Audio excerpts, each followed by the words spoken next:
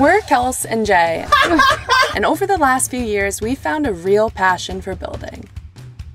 We turned an old school bus into our first home before downsizing and converting a van into our current tiny home on wheels. Recently, we found a passion in helping others with their own builds. This is insane! To get them one step closer to fulfilling dreams of their own. This time we found ourselves right by Lake Michigan, where Julie and her dog Ollie are in need of converting this 23-foot shuttle bus into their new tiny home on wheels. This bus may be tiny, but there's nothing simple about this build. It comes with a few firsts for us, but as you guys know, we're always up for a challenge. We had a slight panic moment. It makes things more interesting, right? Join us today as we completely rebuild the floor, add subfloor, insulation, and get started on some of the most unique features that we can't wait to show you. I'm gonna make it so it's like hidden.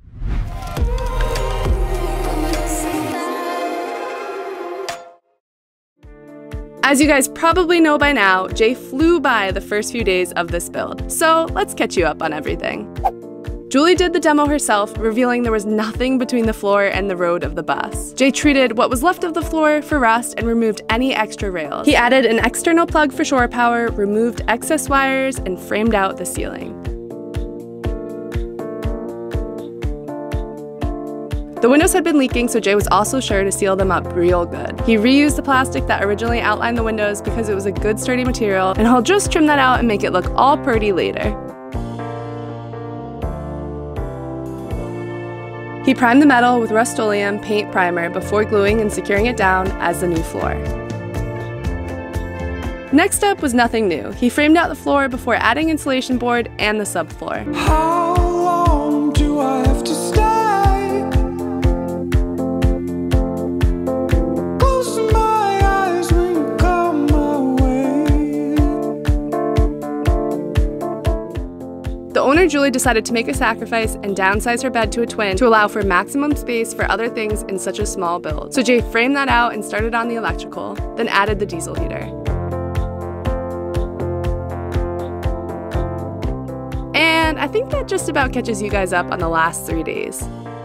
Good morning, you guys, from Michigan. Can you tell I'm excited to be here? We are parked on a beautiful lake about 20 minutes east of Lake Michigan, so this area is beautiful, especially in the summer. It's the best time to be here. Can you tell we're getting more east because the more east we get, the frizzier and puffier my hair gets. Wow, it looks so short. So today we're helping out Julie. She is a solo female traveler and she used to travel the US in her travel trailer. She sold that so that she could have a bus customized to her likings. I've been tucked away editing, trying to catch up on all the things from our latest build. Jay has been busy at work. The shuttle bus is about the same length as our van. It is wider and it is shorter. So it's a very small build. Julie wants a lot of things packed in there. And yeah, we're trying to make it all work. It's more of like a puzzle, so it's kind of fun. And yeah, this build has a lot of unique features to it. I'll kind of show you guys what I'm talking about. So the first sort of weird thing about this build is there was like a fire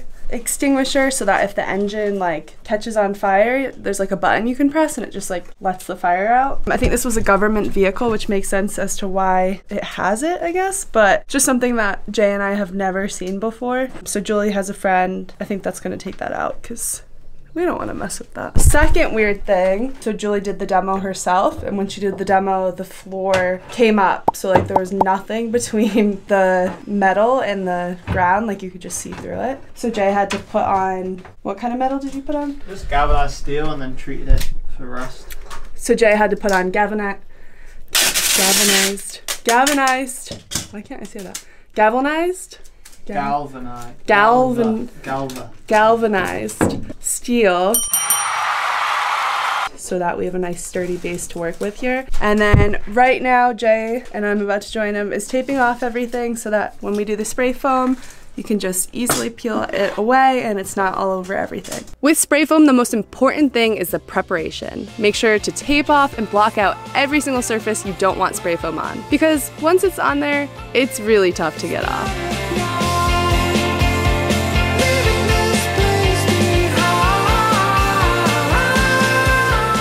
Also, in case you were wondering, one spray foam kit was not big enough for this 23-foot shuttle bus. So we had a slight panic moment, well Jay did, because he ordered one of the foam it greens. Turns out we needed two. Yes. But Julia was super cool about it. We didn't realize that like we were gonna be blocking off these windows, that whole back area. So yeah, we just had to go to Home Depot and get another one. No big deal. Now for the satisfying part. Woo!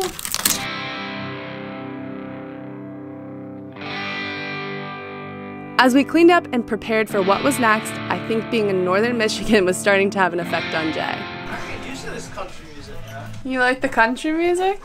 So I was playing with the Goopy Goop, the gaps and cracks stuff that you like fill the cracks with.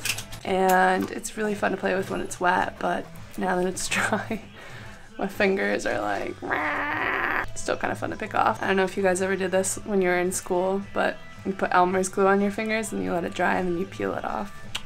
I don't know if I'm just a sicko, but I thoroughly enjoyed that. Or wax on a candle. It's a good one. Yeah, me, I can't get much weirder. Jay got to planning the first wall. So yeah, I gotta make a wall. Something that was extremely important because everything would be built off of that. I think I'm gonna make the wall first. Scribe where it sits on this wall. Then I can screw a block to here. Handy dandy curve tool. Coming in clutch again, getting the curve of this back ceiling. That thing's pretty cool.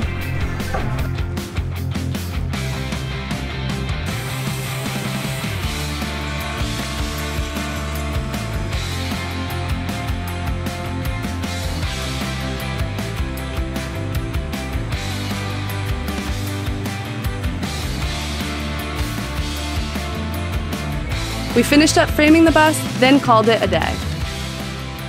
Hey, Buzz. How did you get up there? What are you doing? You're such a weirdo. You're such a weirdo. You're so weird. I love you. Thank you. The next day, Jay started with electrical. As someone who'd only be off-grid 50% of the time, Julie went for 300 amp-hour batteries, 375 watts of solar, and a 2,000 watt inverter.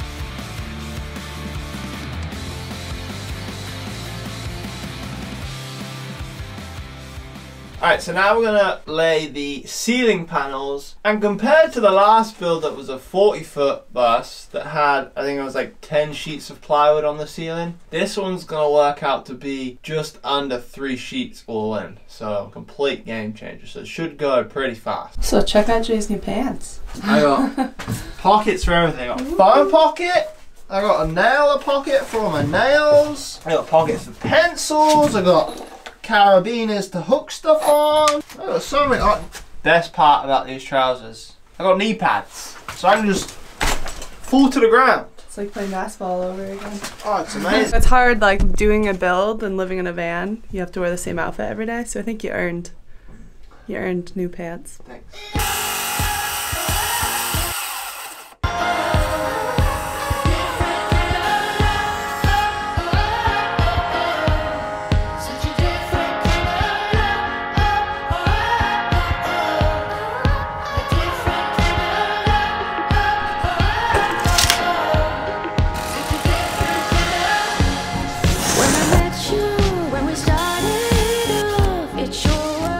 So this material that we're using for the ceiling and the walls is, what's it called again? It's just like cardboard. Cardboard. Cardboard. Oh, hardboard. So it's a little bit cheaper than plywood. We've never really worked with it before. Julie wanted to have like a higher quality, affordable build. Obviously almost everyone does, but yeah, we thought this would be a great way to save a ton of money. The only thing that makes it a little bit more work is Jay has to pre-drill all the holes before screwing them in so that they sink in. But yeah, should work okay. We're gonna sand it real good before painting it and see how it goes. I was the morning dove, and you were the home chasing me through the air. You loved like you didn't care. Different kind, a different kind of love. A different kind, a different kind of love. A different kind. Wow, it's really coming together. So in this area, do you want to tell them about the door, Jay? So the door, I mean, there's just gonna be a normal door that you open this way, right? But I'm gonna make it so it's like hidden. So there's no essence of it being a door, like when you look at it.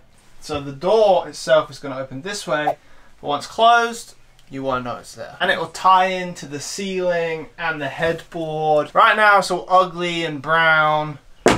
Once this is all painted white, everything's primed, painted, sanded, trimmed out. It's gonna look nice.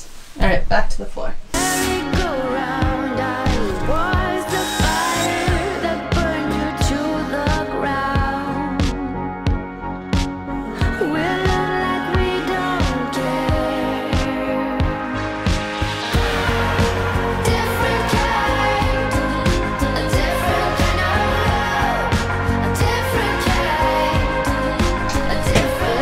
Yes. Kitchen cabinets. Oh yeah. So we went with Home Depot. Lowe's actually. Oh, Lowe's. Lowe's this time. Not the best, No? but they're not the worst. Could you put like soft close on them? Yeah, that's yeah, you rough. can change the hinges. That might be worth it. Oh, you're gonna do your shimmy to make it even from top to bottom. See, even I've learned things from editing and filming Jay. Once you got done making the cabinets even on top and bottom, Jay started on the butcher block countertop. It's sort of fun how, no matter how small a space these builds are, there's endless possibilities for what you can do and what people prioritize.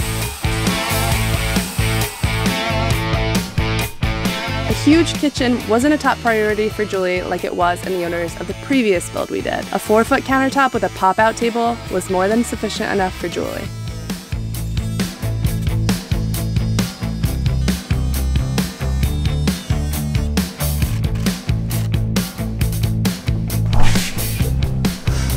Forgot about this guy.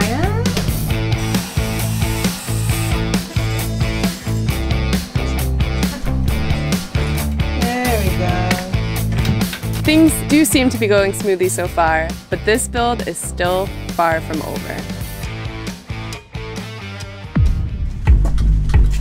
Uh-oh, we got a little bit of a problem. Hey, Julie. What? Grab me a really big towel, quickly. Okay, here. How